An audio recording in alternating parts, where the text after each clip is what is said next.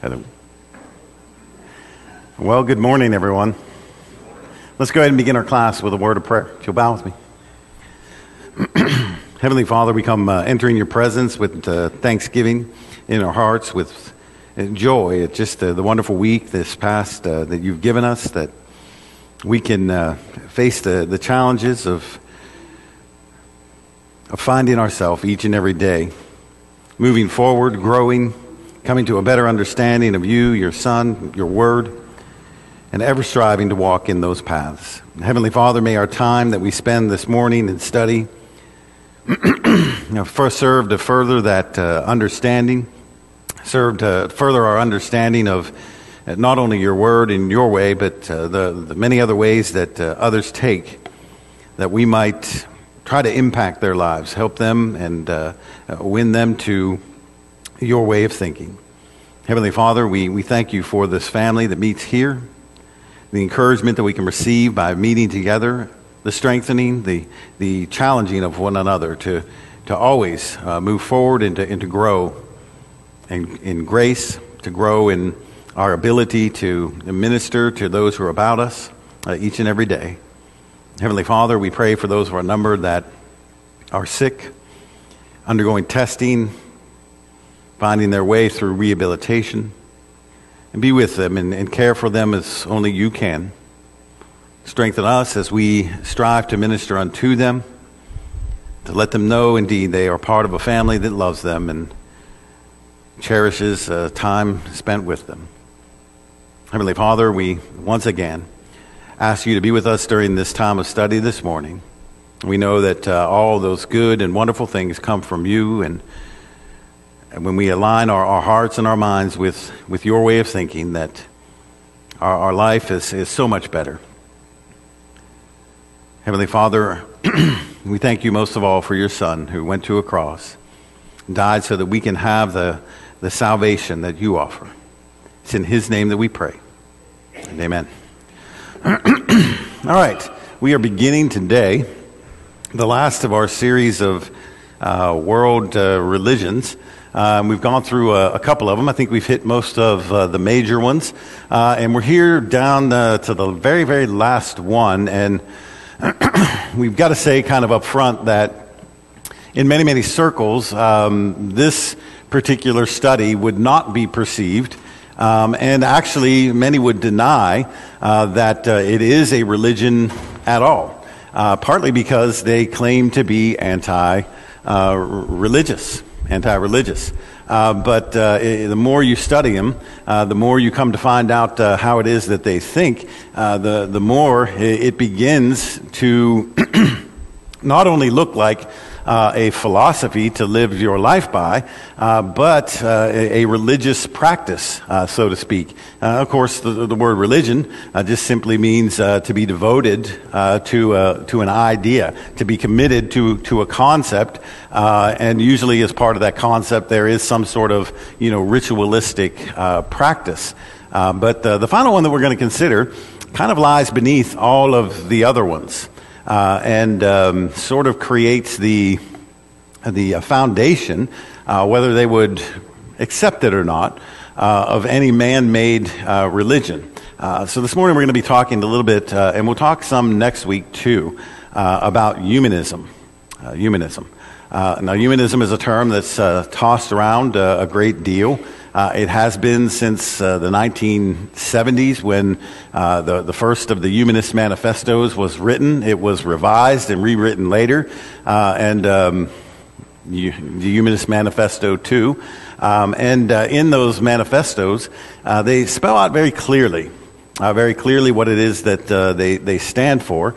And it's important to note up front that humanism is not a philosophy that is born out of just simple philosophical exploration to the point where we are creating for ourselves a manner of life that is somewhat unique and based upon rationale and experience. Humanism, for the most part, is a reaction It is a reactionary philosophy to what the people who created it perceived as either injustices or things that were wrong, with the world. One of the big things that they see wrong with the world is the pursuit of religious activity. The pursuit of God, the pursuit of church, and all of the things that the church, stands for.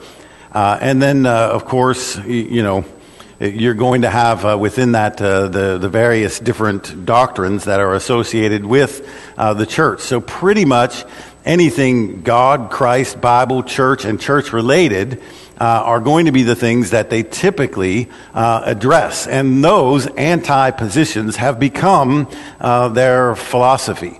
But it's not as if they sat down and determined in some rational way that these things were, untrue, or well, not untrue, but that these things in and of themselves were concepts that are not worthy of our, worthy of our pursuit. Instead, again, they are just simply reaction. So, what is humanism? And how does it differ, for instance, from, atheism? Like we've done with every single lesson, I'm going to first throw it open to you guys. What do you know, if anything, about humanism? Wayne?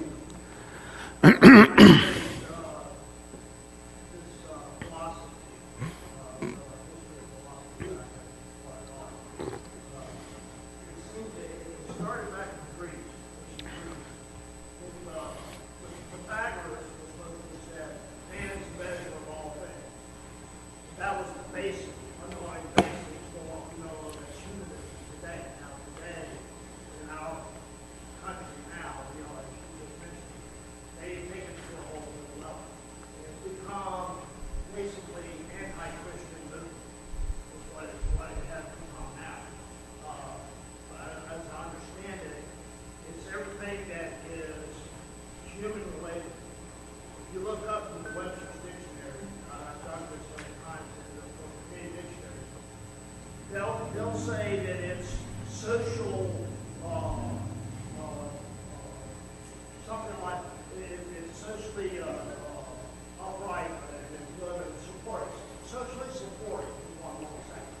Socially supportive. In other words, kind of like a Red Cross. It takes care of human problems.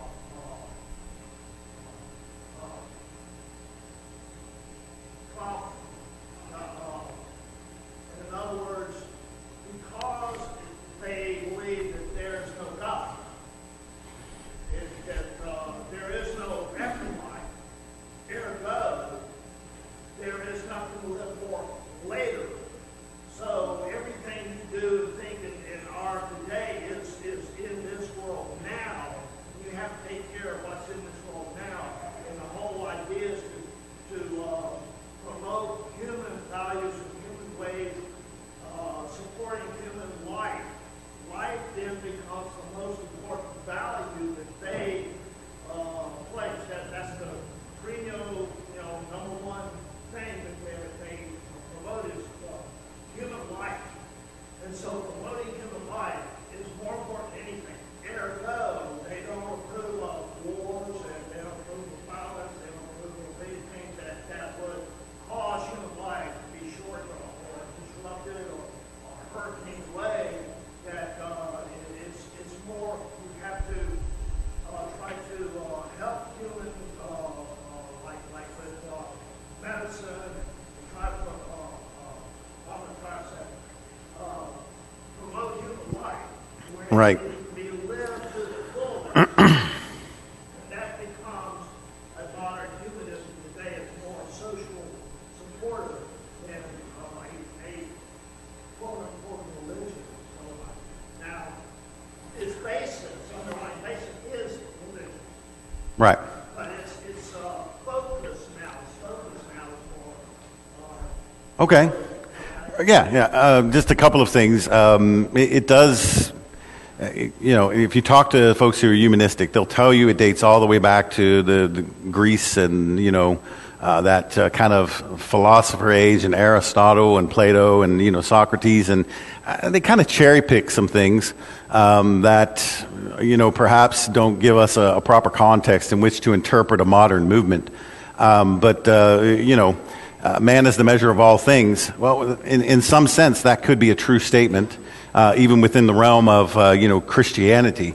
But to put that in a context that's wrapped in atheism is going to be a serious error to make, and that's essentially what they do. And I would just change one little part of the verbiage. You'll see very clearly that humanism, of course, having the word human in it, would seem to imply that they do value above all things life. Human life, to be more specifically. But that's not really the case. What they value above more than everything is individual human rights to their own thoughts. Okay? You'd be hard pressed to find the humanist person who would argue that life is the value that is the highest ethic, so to speak, because many of their things are very much contrary to that, as we'll soon, discover. So you got to kind of be, nuanced in the language, and that's really the difference between atheism and humanism. Humanism is kind of a subtle, well-verbed, well-spoken form of atheism that has been turned into more of a mantra and a practice that can be sort of delineated and described. Whereas atheism is just kind of, a sort of a loosey-goosey type of designation that we give to anybody who doesn't believe in a God. Humanism is the creation of a slick, sort of well-marketed system that is designed to impact the world in a philosophical way. Humanism is the movement. Atheism is perhaps one of the seeds that drives the growth of it. But humanism is that full-blown system. All right, anyone else? What do we know about humanism? No? Okay, well, let's jump right into the notes. If you have the notes, I'm on page 2. If you don't have the notes, I'm not sure if there's any back there or not. If you need them in electronic format, I can email them to you. Just let me know. If you need a printed copy, let me know and I can print one of those too. But we're only going to be here for a couple of weeks. We're going to do this week and next week. And then, of course, I'll be gone for a time. So the other individuals who are taking over the class and filling in, they're going to be doing different subjects with the class during the month of July. So I'm just going to read you the words of a guy by the name of Richard Leakey, who is a famous paleontologist. He said, "There is now a critical need for a deep awareness that no matter how special we are as an animal, we are still part of a greater balance of nature. During that relatively brief span, evolutionary pressures forged a brain capable of profound understanding of matters animate and inanimate. The fruits of intellectual and technological endeavor in this latter quarter of the 20th century give us just an inkling of what the human mind can achieve. The potential is enormous, almost infinite. We can, if we so choose, do virtually anything.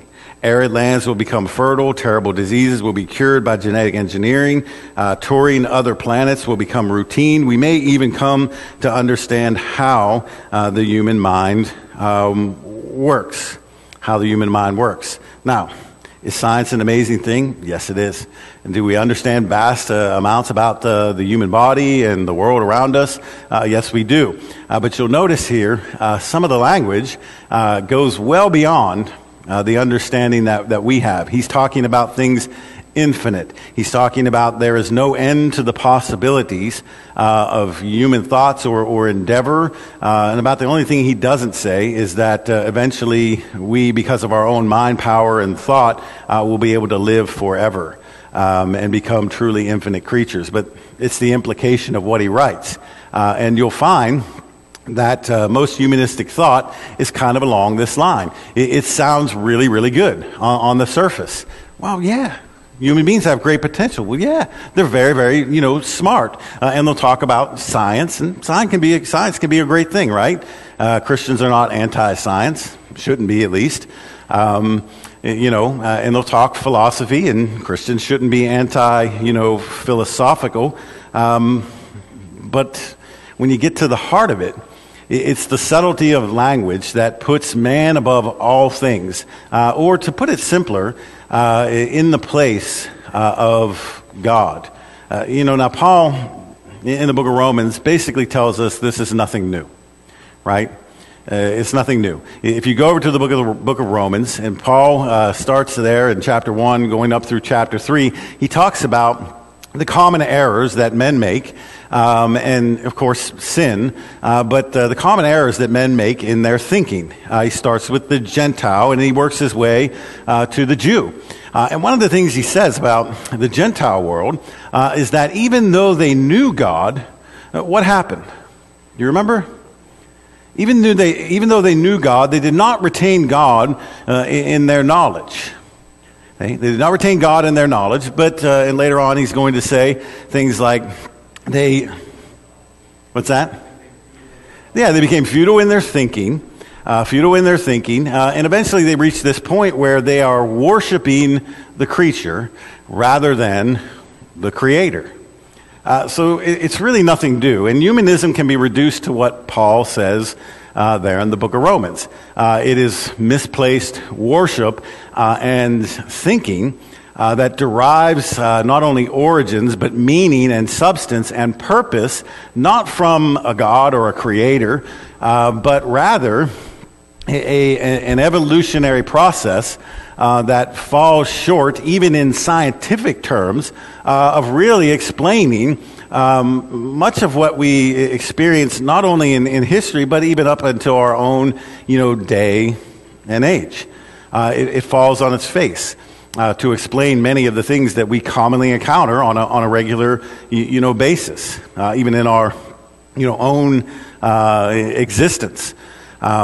So we've truly, in the form of humanism, have gone back to that estimation that Paul makes of the Gentiles and have put the creature above the Creator. Humanism has several altars. Okay? One of them is, and certainly the biggest among them, is that which is human. Human thought, human choice, human decision, human, and there's a host of other things you can kind of put in there, is the pinnacle of existence. There's nothing more than that, nothing more than that. And then, of course, another one of the altars is an altar that kind of supports the first one, is science. They believe that, everything should be and must be verifiable through some means of scientific method. Okay? If you can't do that, then it simply should not be considered. So you have this definite bowing at the altar of scientific endeavor. But of course, we're very, very selective when it comes to that. And of course, we'll see some of the other altars along the way. But what they're all going to have in common is a humanness. They are all man-made. They are all man-generated. They are all man-supported, and therefore, in the Christian philosophy, destined to fail. Destined to fail. Glenn?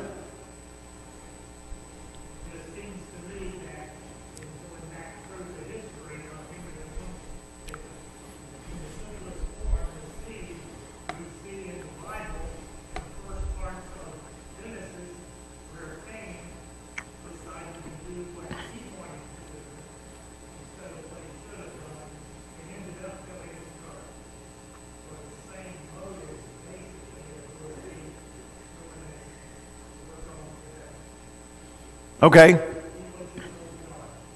Yeah, and like I say, it's very common. I mean, like Glenn pointed out, you don't have to stop in history at the book of Romans. You can go back well before that and realize that God has given us the freedom to choose. The freedom to choose right and wrong, the freedom to take a life or to support life, the freedom to you name it. God has given us that choice. And because that is the case, many will choose to simply serve themselves and to set up themselves and other human beings as sort of the pinnacle of, their not only existence, but the way that they function on a daily basis. It's all about them and their family. And there's these seeds that germinate, and from that basic idea of human endeavor being the chief thing in life, that filter into just about every part of our world. And it's real easy to adopt a humanistic approach to just about anything, really. There actually is we won't get off on it, but I mean, if you can look it up, and I would do so in literature that you trust, for instance, Apologetics Press or the Christian Courier or something along that line. But there is a humanist Christian movement, and you can explore some of those things that they do, anyhow, anyone else? Yes.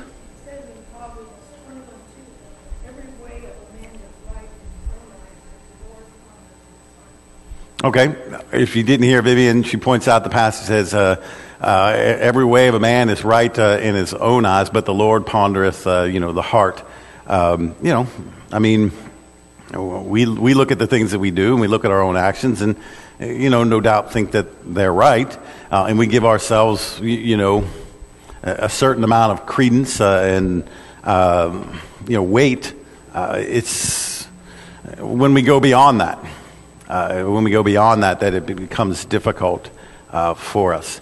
I'm going to read you one other quote, and I think it's just kind of the best way to sort of sum up, humanistic type of thinking. This is by Aldous Huxley in Confessions of a Professed Atheist. He says, "I had motives for not wanting the world to have meaning, consequently assumed it had none, and was able without any difficulty to find satisfying reasons for this assumption. The philosopher who finds no meaning in the world is not concerned exclusively with a problem in pure metaphysics. He is also concerned to prove there is no valid reason why he personally should not do as he wants to do. For myself, as no doubt for many of my contemporaries, a philosophy of meaninglessness was essentially an instrument of liberation. The liberation we derived was simultaneously liberation from a certain political and economic system of liberation for a certain system of morality. We objected to the morality because it interfered with our sexual freedom." If you look at all of the different tenets of humanism, that's essentially what Huxley says. That's essentially what you're going to find.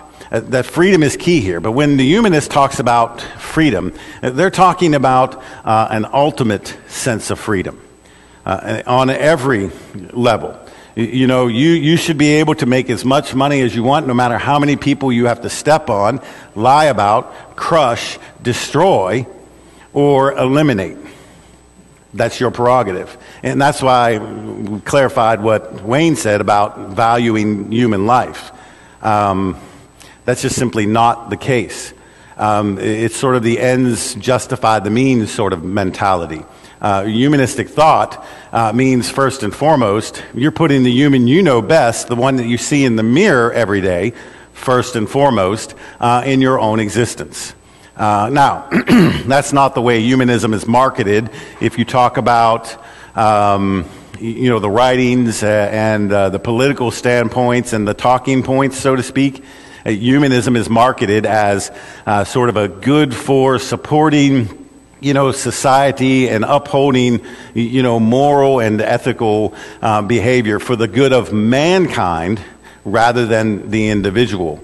And on the surface, that sounds really, really good. Who doesn't support, bettering mankind? Who doesn't support creating social and political and economic, structures that support mankind? But that's not really what they do. That's just something that we say. It's truly a philosophy that looks good on paper, but is not lived out very well. Because ultimately, it comes down to, I have this freedom that you can't take away. And anything that gets in the way has to be eliminated. And that's why we're anti-God, and that's why we're anti-church, and that's why we're anti-Bible, and so on and so forth. Because the church comes along, the church that is truly, a Christ-following church, and a Bible-following church is going to come along and stand against their movement on a number of, levels. Because not everything is economically permissible. Not everything is politically permissible. Not everything is morally, permissible and should not be embraced. But with humanism, freedom is one of those tenets that is held dear. And you have no right to tell somebody else that they are wrong because they are in the midst of the pursuit of being the best human that they think they can be. That makes sense? And it's not your place to come along and tell them that that's not the best human that they can be. Okay? Wayne?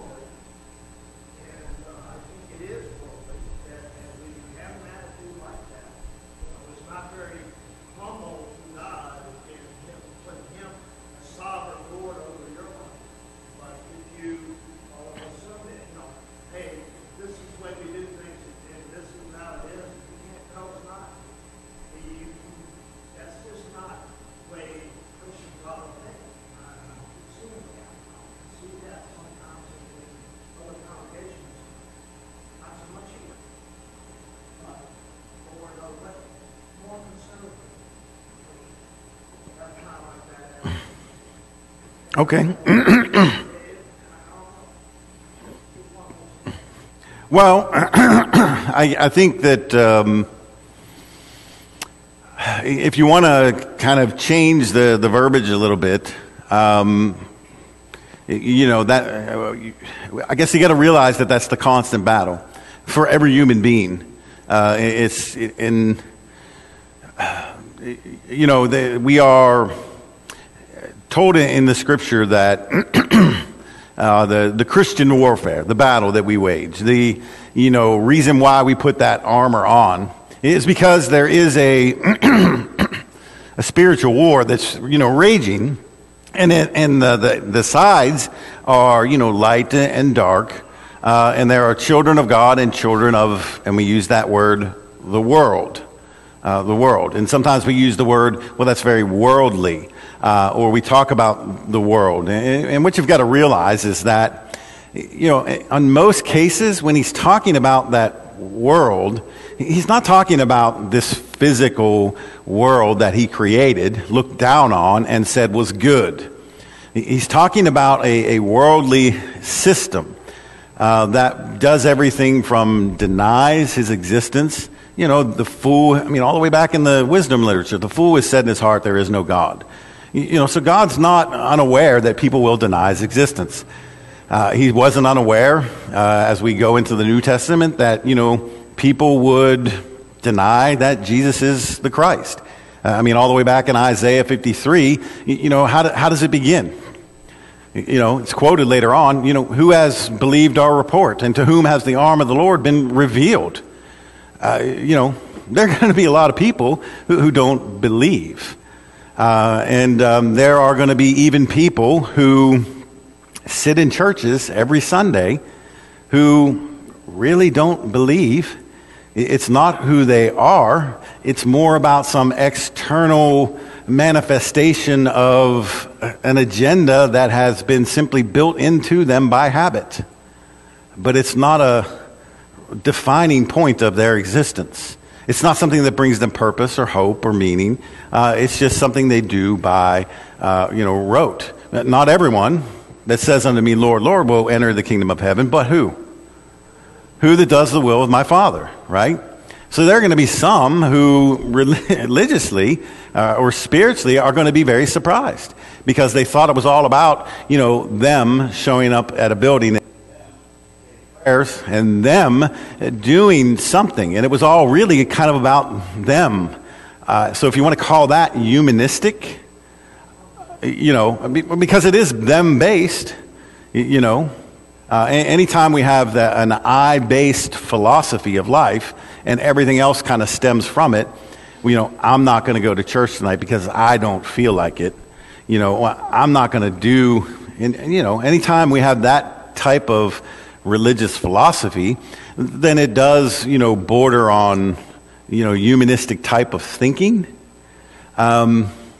You know, but it's certainly, that type of thinking is certainly different on many levels than what we're talking about. You know, we're talking about a well-organized organization that has made a protracted effort to, you know, sway the thinking of people on national levels toward a more worldly mindset. I mean, that's the result, but they do so through this, you know, influence that, even though it's very subtle, is very human-based and, you know, and very contradictory to Christianity.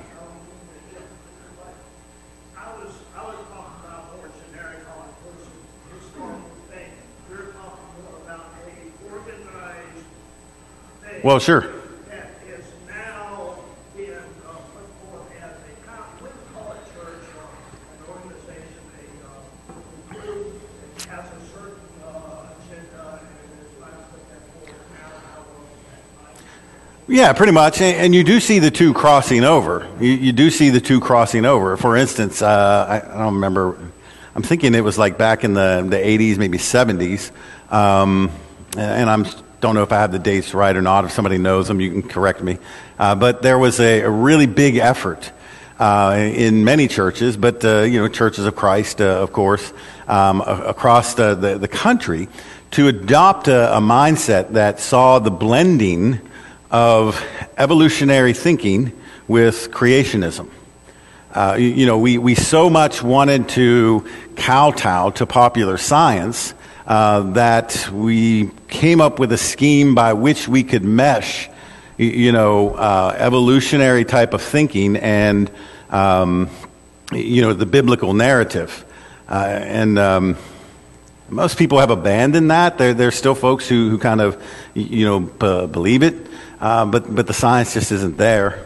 But, you know, we don't want to necessarily go down that path just yet. But you do see organized efforts of humanistic types of thinkings and outcroppings of philosophy in political and social practices getting into the church. For instance, another big one is, you know, we maybe don't realize it, but one of the big pushes of humanistic thinking has to do with sexuality. They talk a lot about sexuality, and it doesn't take a genius, and I don't have to go into it. That's a big thing today. gender identity and, the whole LG, all of that stuff. All of that. I mean, the rightness or wrongness of it aside, there is a big push to squelch any other voice except for that voice, which basically says this: I can do whatever I want to sexually, and you have to accept me. Why? Why do I have to accept you? Well, that goes back to that humanistic type of thinking. That is, what one human has chosen for their life, and how dare you tell another human what to do. That's humanistic philosophy. We are gods unto ourselves, and therefore, have the right to choose whatever it is that we want to do, which, anybody can kind of see through that. Because on one hand, you have a right to choose it, but I don't have a right to oppose it. It doesn't make any sense. It doesn't float. But that's the philosophy.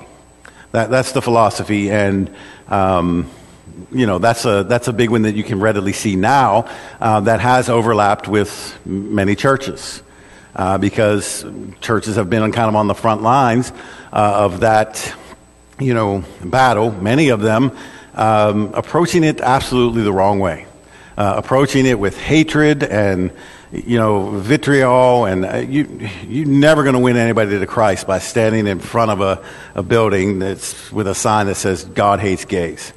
That's never going to work. Okay, that's just hatred, and it shouldn't be done. But some, on the other hand, have been so willing to tolerate. Or not want to be perceived as being non-tolerant, that they have simply acquiesced to the philosophy or thinking. So that's a more modern one, where the actual organization or structure. And now, people out here who are promoting that type of thing, the average Joe on the street, if you went up and you asked them, "Are you a humanist?" Well, they're probably not going to even know what it is. And they certainly don't think that, I'm going to go worship at the Church of Humanism, which actually there is such a thing. But it is humanistic thinking, and it is driven by a humanistic agenda on a political level and on a very powerful level in those who create various social policies. Very humanistic in its thinking.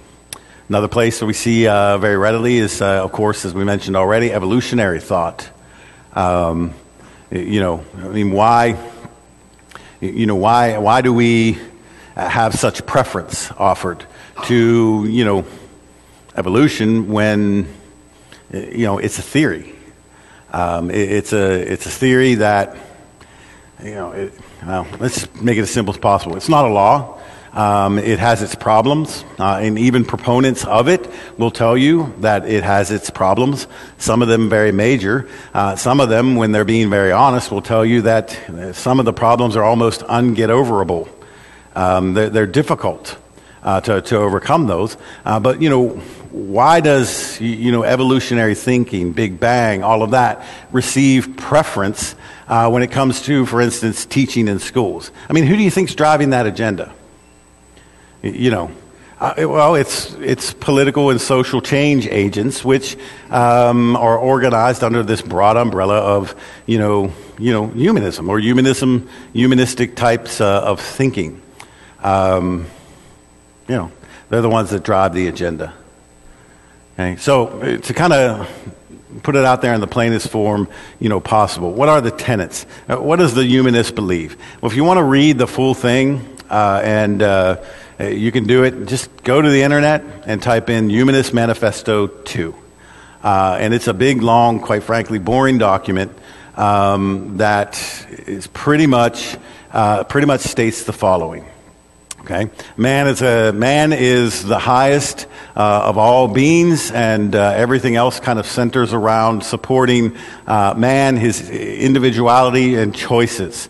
If you want to borrow the phrase from Grecian philosophy, man is man is the center of all things.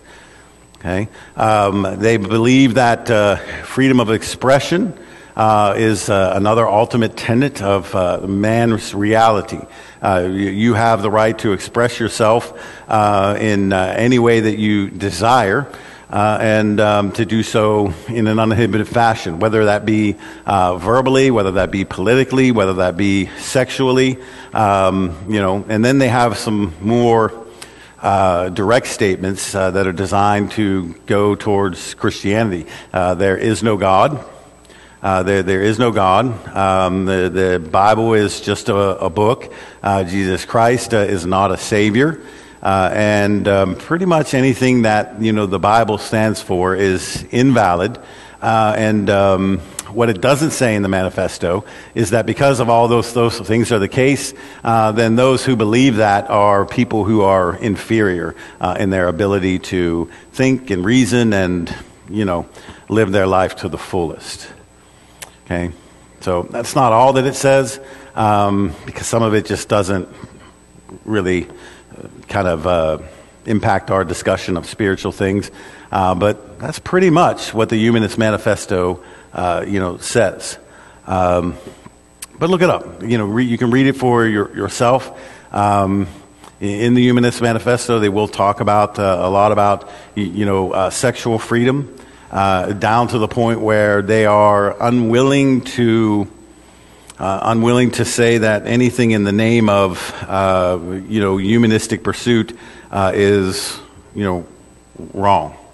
It is wrong. So much of what we know today as being criminal, under their umbrella of human sexuality, would just simply be a person's right to choose. Okay, would let a lot of people out of prison, but that's their definition, down to incest, etc. All of that's permissible. All of that's permissible because that is serving somebody's ethic. Julian Huxley again. I use the word humanist to mean someone who believes that man is just as much a natural phenomenon as an animal or plant, that his body, mind, and soul were not supernaturally created, but are are products of evolution, and that he is not under the control or guidance of any supernatural being or beings, but has to rely on himself and his own power. Okay, and that describes humanism in a nutshell. You are on your own, but you are free to pursue whatever it is that you choose and can pursue on your own. Okay? So ultimately, it's about liberation to do as you please. In that, they share the philosophy of many, many ancient religions, including Gnosticism. Which really was this convoluted back alley way of freeing people to do whatever they wanted to, and claim that it didn't affect them spiritually. But anyhow, that's the bell. Next time we're going to kind of dig into a little bit about Christianity and what we should do as Christians because of humanism. And we'll talk a little bit more about some of the agendas that humanism drives and how it is that we should be reacting to those things. But just read through the study guide and come back next time ready to share. Appreciate everybody's thought.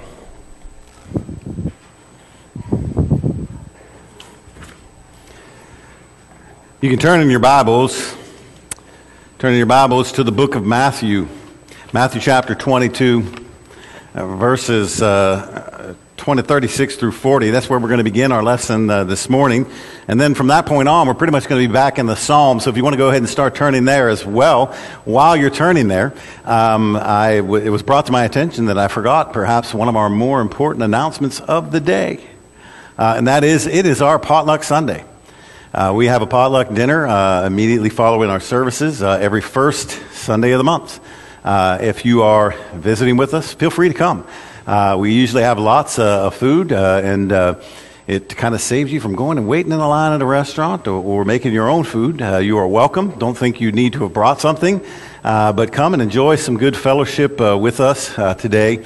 immediately following our services. If you simply go out this door, make a right, go around the building, you see a separate building that we call our annex, and that's where we have our meal. So if you can, feel free to join us after the services this morning. Sam and Marcia Savage got in their cabin cruiser on the west coast of our country on a fairly chilly evening, though it was still in the summer months, and set off for what they thought was going to be a picnic on the water as the sun set.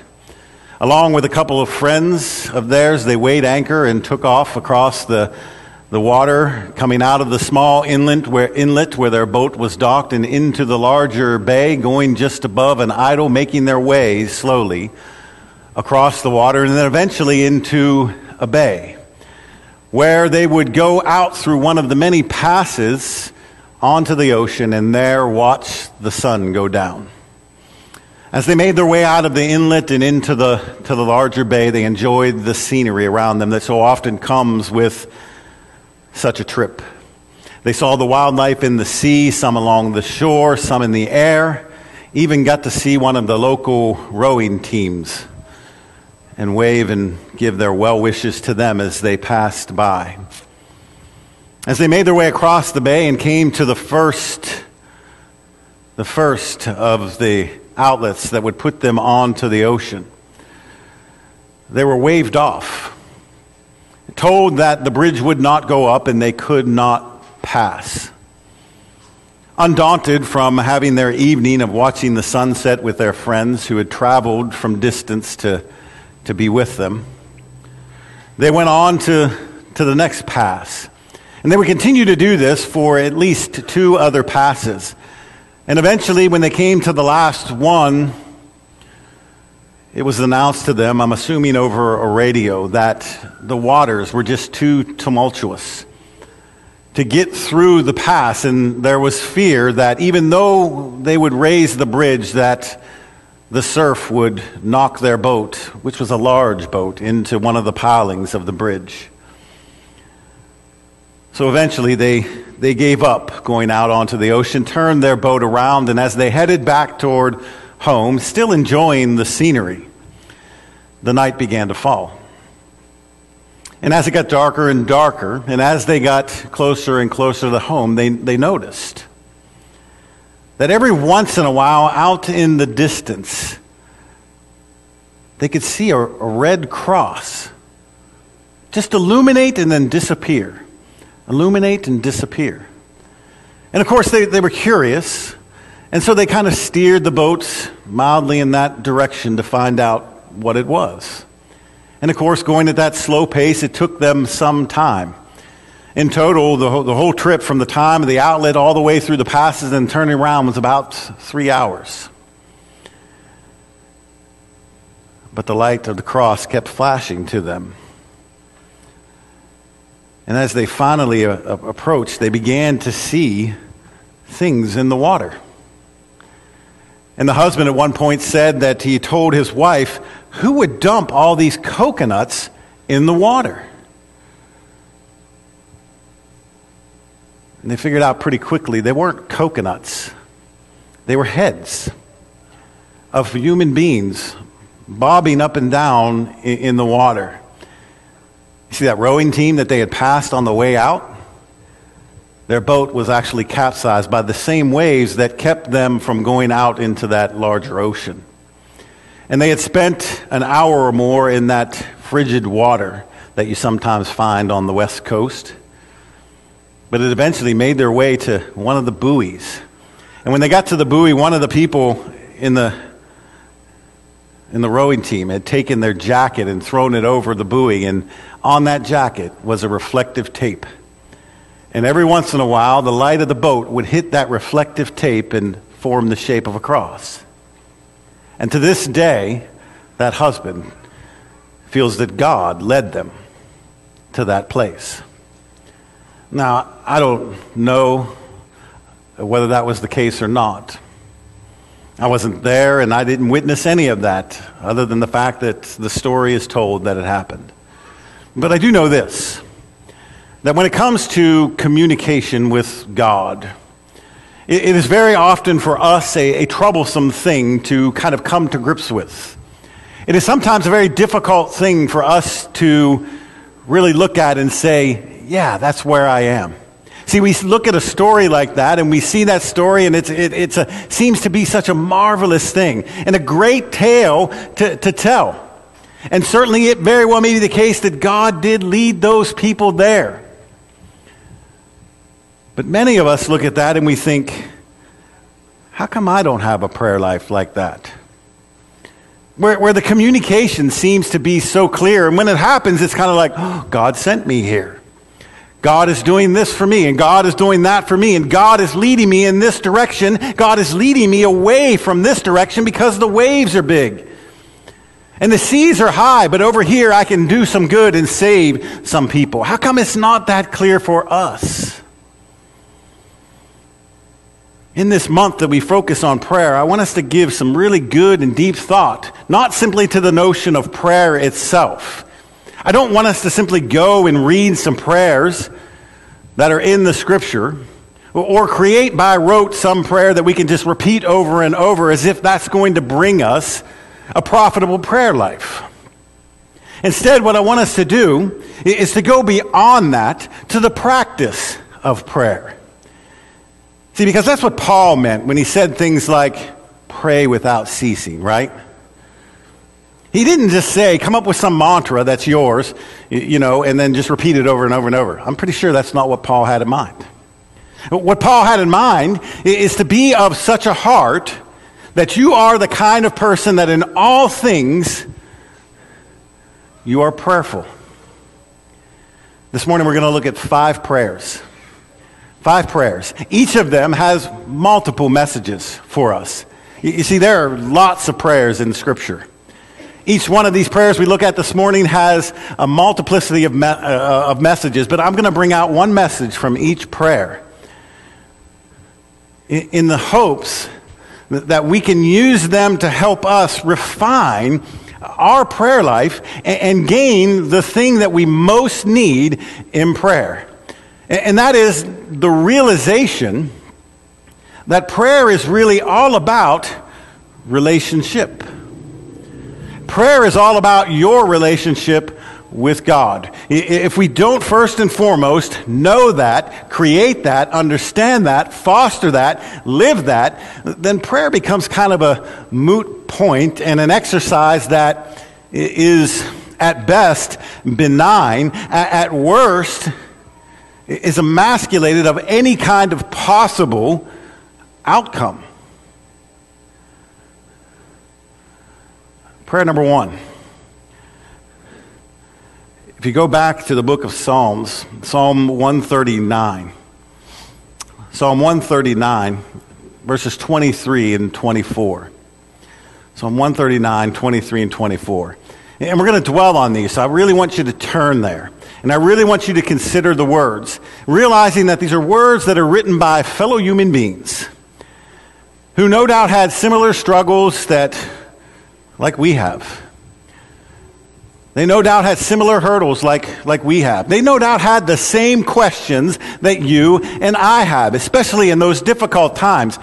Why am I having to go through this in my marriage? Or why am I having to do this in the relationship with my kids or with my coworkers or all of those types of things? Why is it happening to me? These people were in those types of situations, and typically out of those situations is born, I had nothing. There we go. Prayer number 1 is what I simply like to call the prayer of vulnerability. The prayer of vulnerability. If you go back to the book of Matthew in 22 in verses 36 through 40, Christ is asked this question. Which one is the greatest commandment in the law? And we all remember what he says, right? He says that you shall love the Lord your God with all your heart and with all your soul and with all of your mind. And then he goes on and he says, this is the great and first command. Then the second is like unto it, to love your neighbor as yourself. On these two commandments depend all of the law and the prophets. When Jesus spoke those words, he meant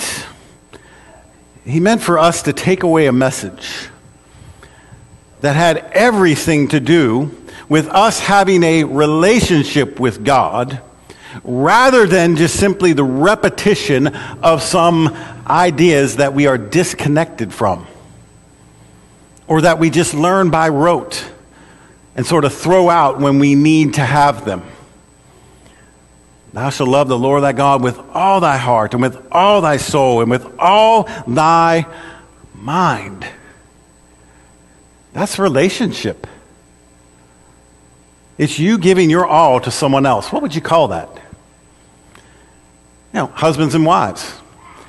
Do you look at your spouse and think, well, I only have about a third of him. Guys, you look at your wife and you think, well, I hope to only have 10%. I don't know what your percentage is, right? No, we look at each other and we like to think to ourselves, we're giving each other our all, our best. So you go over to the Psalms and you read this psalm right there near the end. And Psalm 39 is much larger than 23 and 24. But he says, search me, O God. Know my heart. Try me and know my thoughts. See if there be in me, or be any grievous way in me, and lead me in the way everlasting. Many, many times in the book of Job, Job would cry out a prayer just like this. Because Job knew that he had pursued righteousness. And yet his friends come along and they say, no, Job, you've done something horrible. You had to have. Look at your life. It's a mess. It's horrible. You had to have done something wrong. Job would cry out, examine me. Give me my day in court. Look at my heart. See that I'm not that kind of person. Every child of God needs to pray the prayer of vulnerability. And if you're not willing to pray that prayer that says, God, take a look at me. My heart is open to you. I want you to tell me where these dark spots are. I want you to tell me what that one thing is. You remember that exchange Christ would have with the rich young ruler, we sometimes call him? This one thing you lack. What is my one thing? What are my two things? For some of us, what are our dozen things, right? What do I need to change? God, look at my heart. Show me the way. Point me in the pathway. We need to be open and vulnerable to God revealing things to us that will show us how it is that we get better. You know what the opposite of this is? Pride. Is it not? Take a good hard look. We'll talk about that a little bit more later. But pride will stand in the way. And pride will close us off. And pride will put up the wall. And many other things will too. But we've got to be vulnerable. And we've got to have that kind of heart that says, look at me. Find that grievous way. Lead me in the everlasting. And of course, we open up to people, don't we? Hopefully you, again, back to spouses, have opened up to, your spouse. And they know things about you that other people don't know. When you have that closed off nature, and your spouse even knows very little about you, you are the opposite of vulnerable. We've got to let God in. Now, here's the thing. Does God know already? Sure he does. That's not really the point, though. The point is that we are willing to let him in, and we are willing to trust in him, and we are willing to give him everything that we are. But you have to open to him. There's a story that was once told by Martin Luther. About one night after his studies, he had gathered with his family around the table, and they were having some kind of meat to eat, and they had a puppy. And the puppy came sort of, bounding out like puppies do, tripping all over itself, and it sat down right next to him, and it looked right at him for 30 minutes. resolute in its focus on the meat that was on the table. And Martin Luther wrote these words. He said, "Oh, if I could pray the way that the dog watches the meat, focused, fully ready to receive." You've got to be vulnerable. You've got to open yourself to God. Number two, second prayer is over in Psalm 51.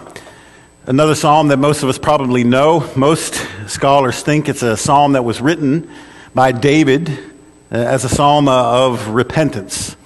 After his sin with Bathsheba and all of the difficulty that came after that, the death of his son, and of course, having killed his friend, it weighed heavy on his heart.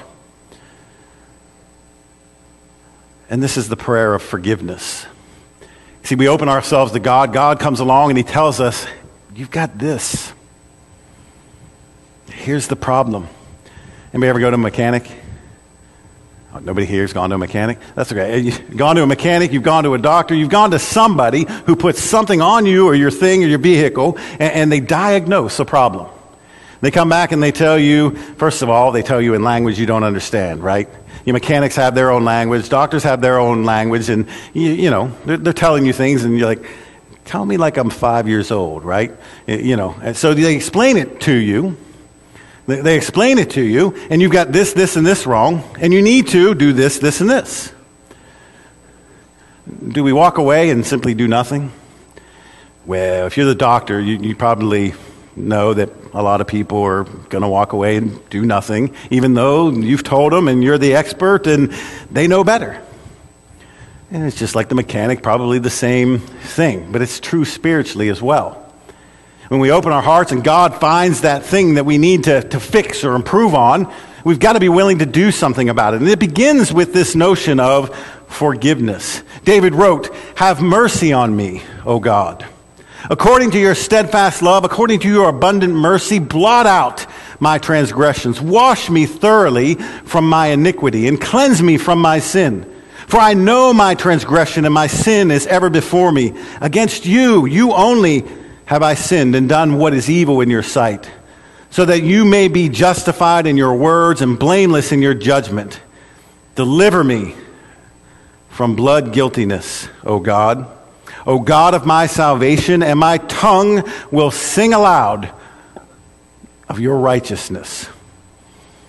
See, the simple fact of the matter is that when we open ourselves to God, we're human beings, and God's going to find those things that we do wrong. There's a passage in Paul's writings there in the book of Romans that tells us all men sin and fall short of the glory of God. In other words, we all miss the mark. We all do things that are wrong according to the standard of God. Now, Paul wasn't the first one to say that. He's not going to be the last one to say that. There's none righteous. No, not one. Other men have said that. So God finds these sins in us. But he doesn't leave us without means to do something about it. But it requires us to go to him and to seek the forgiveness that only he can give. And this forgiveness idea is such an important idea. Again, God knows. But you see, it's not just about you coming and telling God. It's about you coming and laying it open before God, putting off that burden that you will bear. I think it's the same reason why in the New Testament we're told to confess our faults one to another. Well, that's kind of embarrassing, isn't it?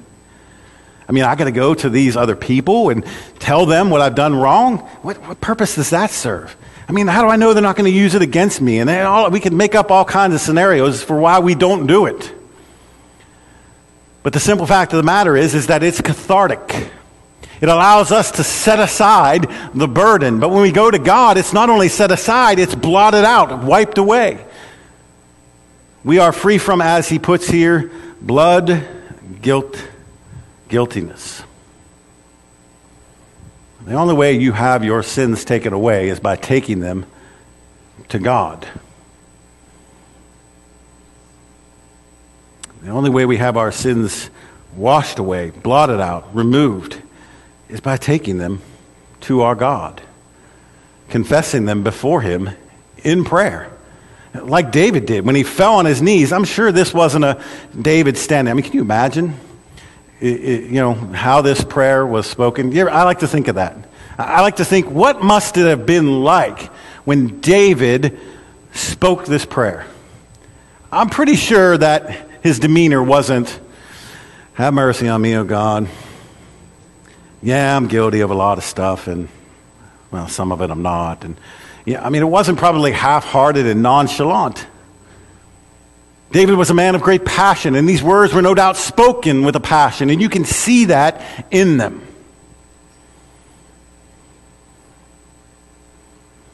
And forgiveness is an important thing, and we must embrace it and seek God's forgiveness. Prayer number 3 is the prayer of self-awareness. The prayer of self-awareness. Now, these are my titles that I'm applying to them. You may apply some other title, but it goes along with the point that I'm drawing out. Psalm 13. How long, O Lord, will you forget me forever? How long will you hide your face from me? How long must I take counsel in my soul and have sorrow in my heart all day? How long shall the enemy be exalted over me? Consider and answer me, O Lord, my God. Light up my eyes, lest I sleep the sleep of death. Lest my enemy say, I have prevailed over him. Lest my foe rejoice because I am shaken. But I have trusted you in your steadfast love. My heart shall rejoice in your salvation, and I will sing to the Lord because he has dealt bountifully with me. Now, the thing I want you to notice about this psalm is not necessarily what it proclaims about God. Many of the psalms proclaim the great wonders of God and the great work of God and how God has the power to forgive and exalt and lift up and exhort. Many of the psalms overlap in that regard. But the thing that I want you to notice is the questioning here. You see, here's a person who, when life didn't go their way, when the enemies were coming, when they were having to wait, as Philip led that song, on the Lord, when they were in that difficult time,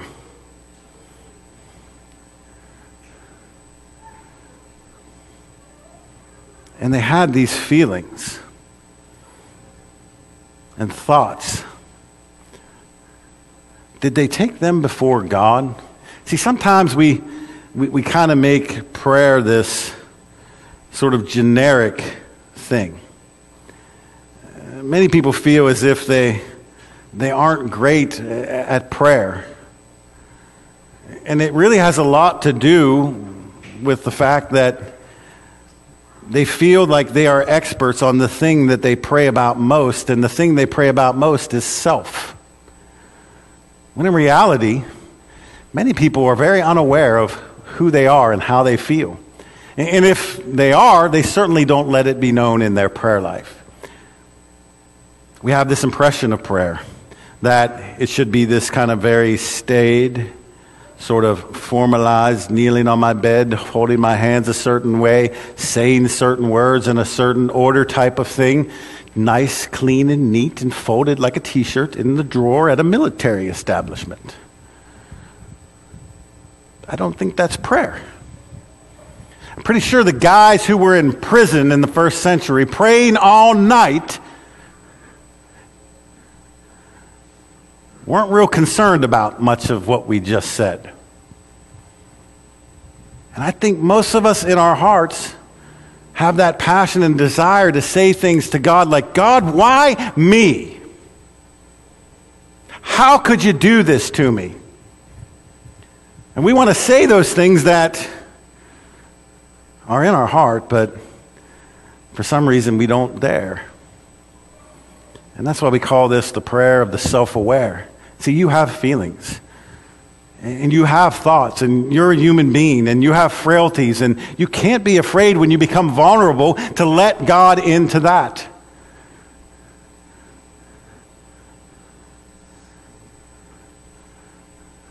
Prayer is not just something you just repeat over and over, as we've already said. but it's a relationship that we have with God. Do we talk to him like we have a relationship with him? I mean, if you talk to your friends how you pray, how would that go?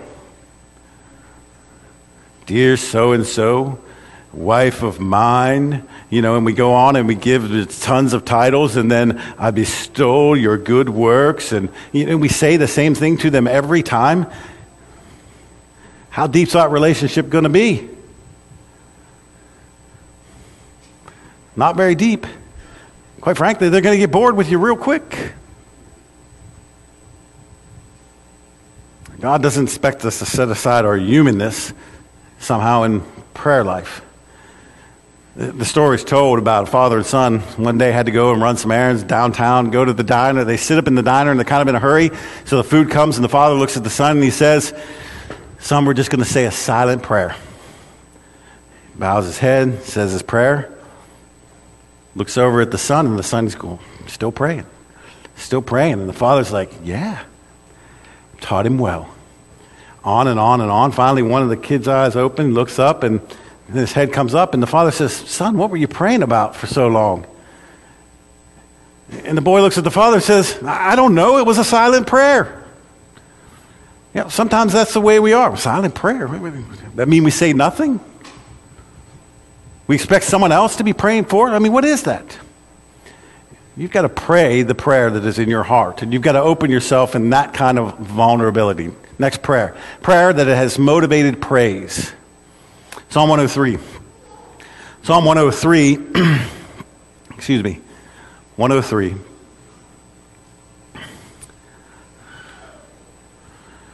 Praise the Lord, O my soul, all my innermost being, praise his holy name. Praise the Lord, O my soul, and forget not all his benefits, who forgives all your sins and heals all your diseases, who redeems your life from the pit and the crown you with love and compassion, who satisfies your desires. And he goes on and he talks about the Lord's works there in verse 6 and how he's slow to anger and has this abounding love and compassion on his children, and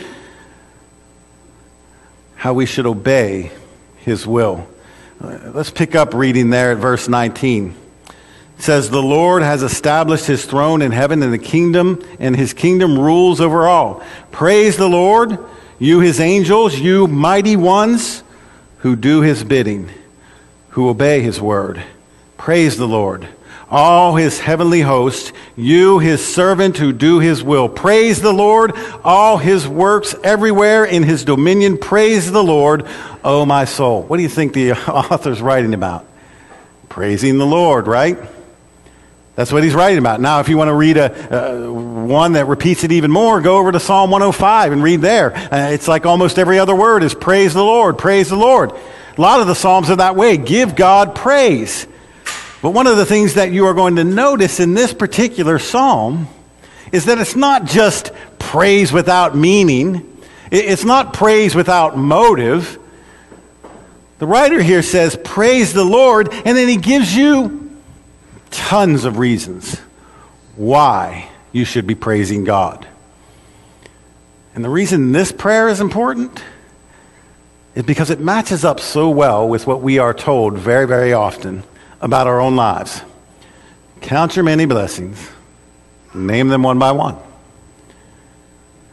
And then the line that's always got me of that song is this one. And it will surprise you what the Lord has done. Surprise me? You know why it surprises you? Because you don't think about it that often. We kind of take it for granted, don't we? We go through our day, and somehow in some place during the day, it just sort of becomes all about us. And we have to train ourselves to really give thought to the motivation behind why we meet on occasions like this, to give him that praise. But the other thing that I want you to notice before we go to our last one is where this praise comes from. Praise the Lord, O my soul. All my inmost being. Verse 2, O my soul. Go to the last verse, O my soul. From deep down in the pit of everything that I am and everything that defines me, I am praising God because I've counted the blessings that he's given to me. And it's an amazing and powerful thing. That's why when we get to the New Testament, the places like John chapter 4, verse 24, after being told that God is a spirit, and after we're told that God desires worshipers, we're told that we must worship him in spirit and in truth. Praise him. But there's every reason in the world to praise him. Final thing.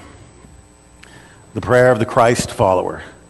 And for this one, we're going to go over to Psalm 9, reading verses 9 and 10. The Lord is a stronghold for the oppressed, a stronghold in time of trouble.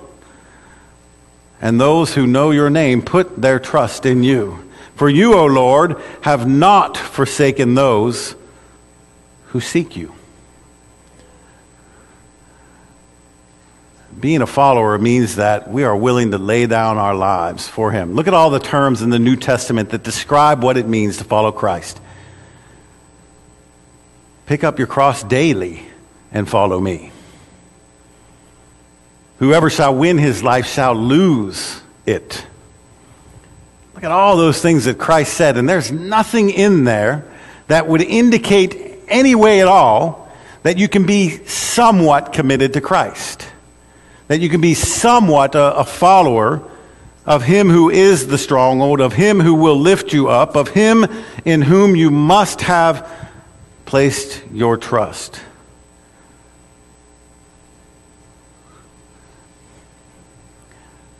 Over in Luke chapter 10, verse 41, Martha and Mary received Christ as a visitor, and at one point, Martha is busying herself with household chores, and Mary is there at Jesus' feet, and he cries out to her, Martha, Martha, you are anxious and troubled about many things, but one thing is necessary. Mary has chosen the good portion which will not be taken away from her. You see, that one thing that we need to be concerned with is being a follower of Christ. Being a follower of our Savior. Letting him be the stronghold. Letting him lift us up. Letting him be the one that is our strength. And in whom we've placed our trust. Man, that ought to be our constant prayer. It's so contradictory to what we sometimes think. Man, I got to do this on my own. Or, I got to lift myself up by my, bootstraps or whatever it is. No, what you need to do is lean more heavily upon Christ. That's what you need to do. He's the stronghold, not you. Someone once put it this way. When you're on a boat and you throw your anchor to the shore, do you pull the shore toward you or the boat toward the shore? You pull the boat to the shore, not the shore toward you. See, you have to lean upon Christ. You have to depend upon him for understanding. That means you go to him. You seek him. Are you seeking him this morning? Have you done so? Become a follower of his? Only to find yourself in difficult times and struggling?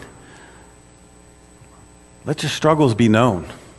Be that vulnerable person who opens up to God and your fellow brothers and sisters. See, God put us in this family for a reason, so we can help one another. Let it be known. And maybe you've not become a child of God. And maybe it's time. Have you heard his word? You see, you have to hear the word of God. You got to know something about God so you can put your trust in him. That's why Paul would write in Romans, faith comes by hearing, and hearing by the word of God. And when we hear that word, it ought to be convicting to us. See, that's faith. Faith isn't just some kind of, well, I believe that's true type of thing. Faith is a strong conviction about something. So has the word convicted you? Do you have that faith? Where's that faith leading you? Does it lead you to want to repent of the wrong things that you've done? Now, repentance means you just change your mind. And of course, that change of mind leads to a change of life that says, now I'm going to live for Christ. I'm going to say the same things. I'm going to do the same things. I'm going to have that mind that was his. And that's really what confession is all about. Literally, the word means to say the same thing. With confession off our lips,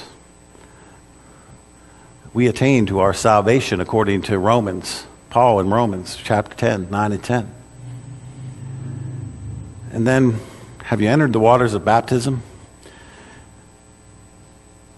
Have you reenacted that death, burial, and resurrection of Christ? So he can wash you clean of the sin that is part of that old man that you leave behind there. So you can become that new creature, walk in newness of life, according to Paul in Romans 6. If you're here and you need to do that, don't delay. Why would you want to delay coming to the one who has the answers to all of the questions that you would have? Won't you come this morning as together we stand and